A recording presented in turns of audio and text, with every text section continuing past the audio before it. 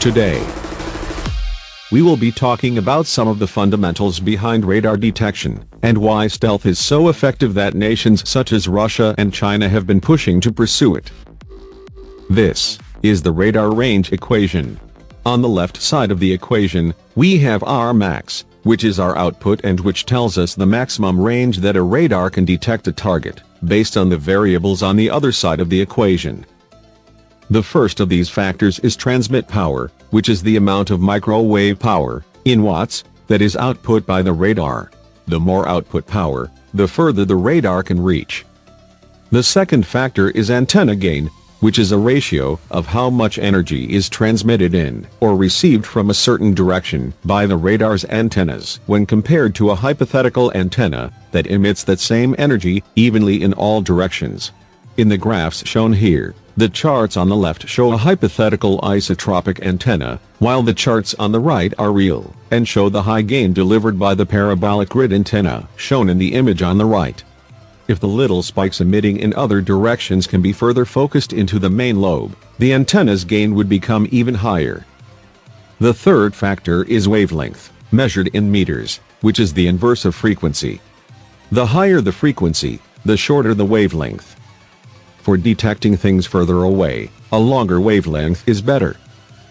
The catch is that antennas rapidly lose performance if they're not physically matched in size to the wavelength of the energy they're meant to be receiving. Therefore, the larger the wavelength used, the larger your antennas must be, unless you want to compromise the radar's gain. The fourth factor is the radar cross-section, or RCS, of the object you're trying to detect. Target RCS is measured in square meters, and is dependent on many different things, such as the direction you look at the target from, the shaping of the target, and the use of radar-absorbent materials. Case in point, the MiG-29 is a considerably smaller aircraft than the B-1 bomber in terms of mass and physical dimensions. However, from the front, that same MiG-29 has a larger radar cross-section than the B-1B. Modern stealth aircraft like the F-22 and F-35 typically have RCS values which are orders of magnitude smaller than their fourth-gen predecessors. It is also important to note that the target RCS of an aircraft will vary depending on the wavelength used. The shaping of the F-22 and F-35, for instance, indicates that their designs would be more vulnerable against bands that use larger wavelengths, such as the VHF band. However, newer patented radar-absorbent materials have been shown to be highly effective against a wide range of bands, meaning that the F-22 and particularly the F-35 may be stealthier than their shaping implies. The final factor is the minimum detectable signal by your radar, also known as the radar's noise floor. In the real world, there is always some amount of radio frequency noise coming from man-made or natural sources, such as the sun. In order to function, a radar must reject or ignore signals that are weaker than this level, known as the noise floor. The noise floor of a radar can be reduced by using more advanced algorithms and processors to filter out noise and look for patterns, or by using more advanced radar technologies to reduce the amount of noise and interference produced by the radar itself. Another important aspect of the radar equation is how certain factors have a greater effect than others in the detection of a target.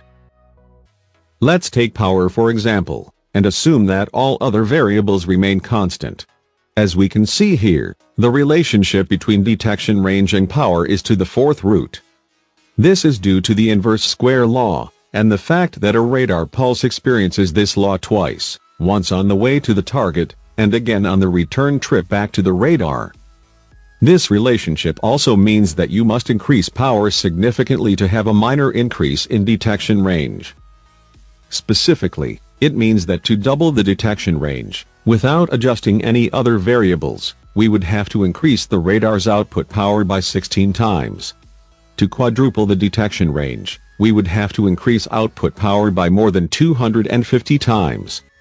In real life, altering variables such as power can also have negative impacts on other variables, such as noise floor. This means that you would have to increase power even further, to account for detection range losses to noise.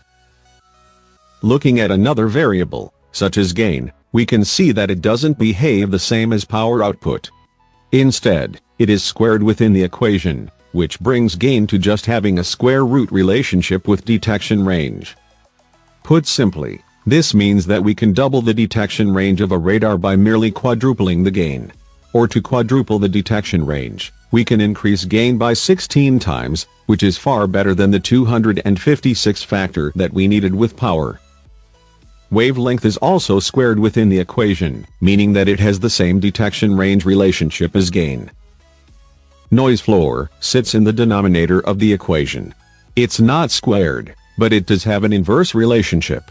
This means that you need to decrease the noise floor of a radar significantly to get noticeable improvements in detection range, similar to power, but inverted. Finally, there is RCS, which is a key capability factor for aircraft like the F-22 and F-35. Like power, it is not squared. Looking at this relationship in regards to stealth, you need to significantly reduce your radar cross-section to have impacts on detection range. Let's look at how the radar equation can be used, by looking at an example of a stealth fighter versus a non-stealthy fighter, such as the Su-35.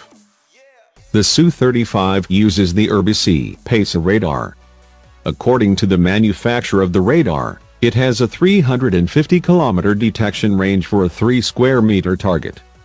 To find out approximately how far that radar can detect a stealth fighter of a given size, we can look at the relationship that detection range has with target RCS. First, we put in our known PAK-FA performance parameters. Then we add in the target RCS, and finally we solve the equation. The answer in this scenario is 26.59 kilometers, which is more than 10 times shorter than the detection range for the 3 square meter target.